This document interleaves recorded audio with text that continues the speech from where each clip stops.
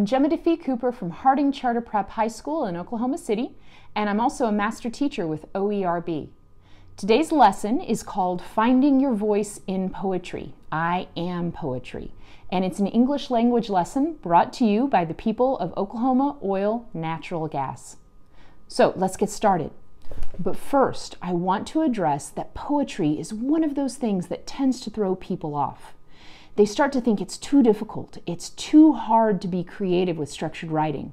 But the truth is that if you have a template to go by, it's actually very easy. So let's look at the materials we're going to need so that you can write your own piece of poetry today. The first thing you're going to need is a template. This template has been provided for you as a link.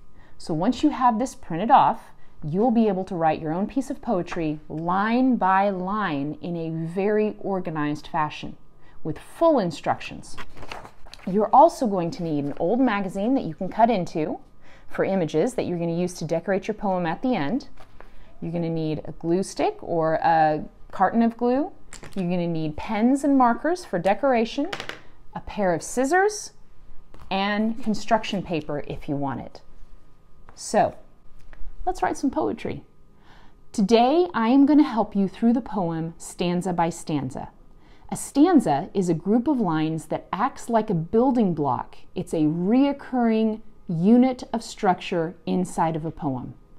So let's look at our template that we have printed off in front of us. The first thing you're going to do is you're going to notice the title. It's called I Am Poetry. It's all about you. It's who you are, who you want to be, or who you could even see yourself as.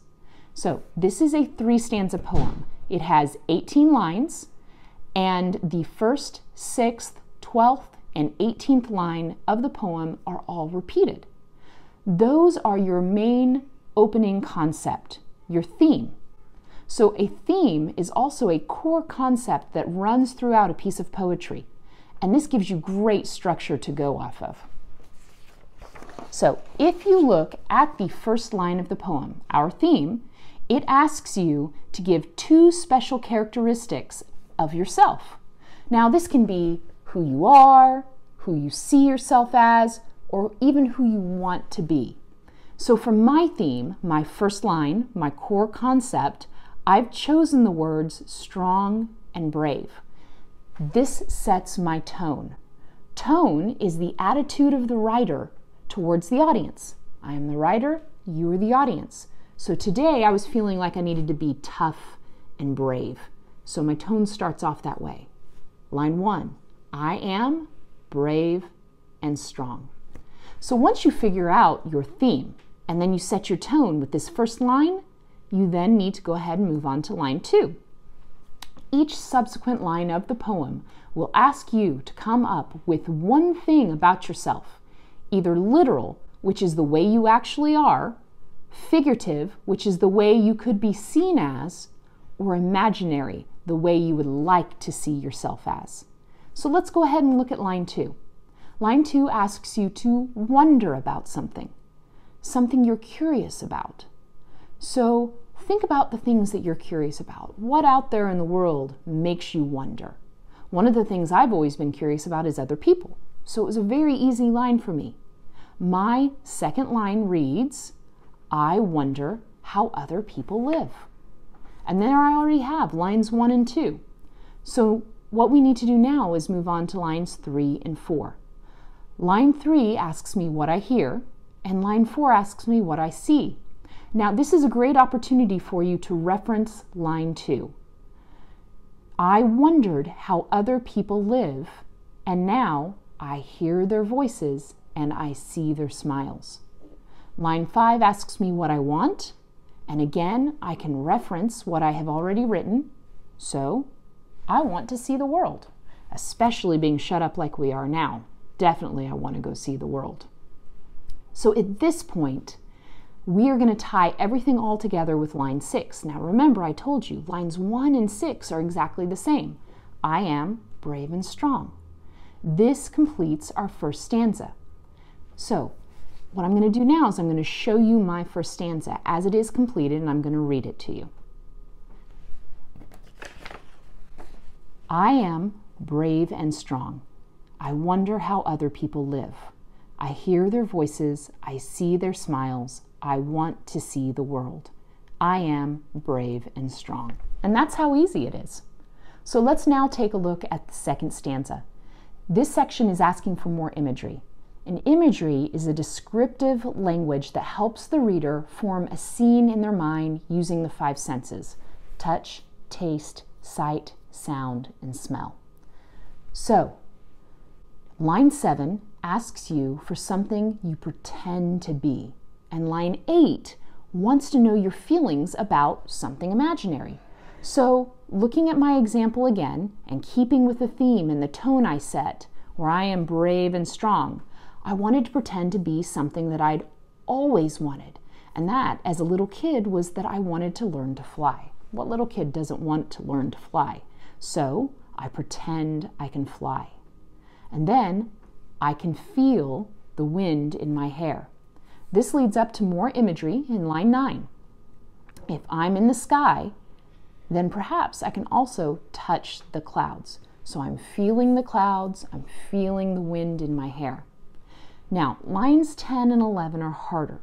It's always really difficult in poetry to express your innermost feelings, but that's okay because that's something called contrast.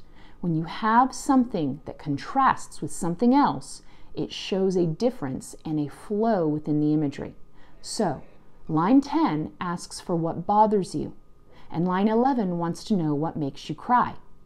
Followed again by our core concept, our main theme, which is I am brave and strong. Now remember, whatever you choose for line 1 of your stanzas of the entire poem needs to work with everything. So I am brave and strong really needs to be that thematic core concept that runs all the way through. Now, this can seem tricky, but remember, I was talking about contrast a minute ago. Contrast is always a good thing in poetry.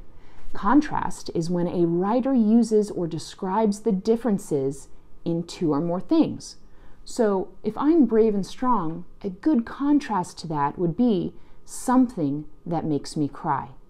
So I'm brave and strong, and I have things that make me cry. Let's look at stanza 2 together. I pretend I can fly. I feel the wind in my hair. I touch the clouds floating by. I worry about going too high. I cry if I am alone. I am brave and strong. And again, that's really how simple it can be. At this point, if you have been writing your own poem, you're now done with 2 out of the 3 stanzas. So, let's look at stanza 3. Stanza 3 is going to conclude everything and tie everything up together. Lines 13 through 18 at this point should be a breeze. So, it is going to ask you on line 13 for something you understand. It is also going to ask you to use that repeated thematic line on line 18. So you need to get creative. You need to really think about what everything is and who you want to be, who you are altogether, and remember there are no limits in poetry. Let's look at my last stanza. I understand life can be hard. I say follow your heart. I dream about going even higher. I try to share my dreams. I hope to see the world. I am brave and strong. And once you finish stanza 3, you're done. Congratulations, you've written an 18-line piece of poetry. Good job. So, once you have your finished poem and you feel like it is complete and you're not wanting to change anything, you can get even more creative with this assignment. For example, I've taken my finished piece of poetry that I just read, you guys, and I've taken cutouts from the magazine that I showed you earlier, images that represent me and who I would like to be. I've also taken my markers and I've drawn designs, strong, brave designs on my piece of paper to make it more decorative. I glued this onto my construction paper, and then I took those cutouts and I pasted them around the glued construction paper. And this is what I ended up with.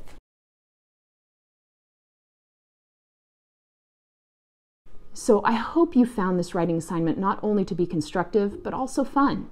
Writing, and especially poetry, is a great resource to not only practice the English language, but to also express your thoughts, your feelings, and your dreams.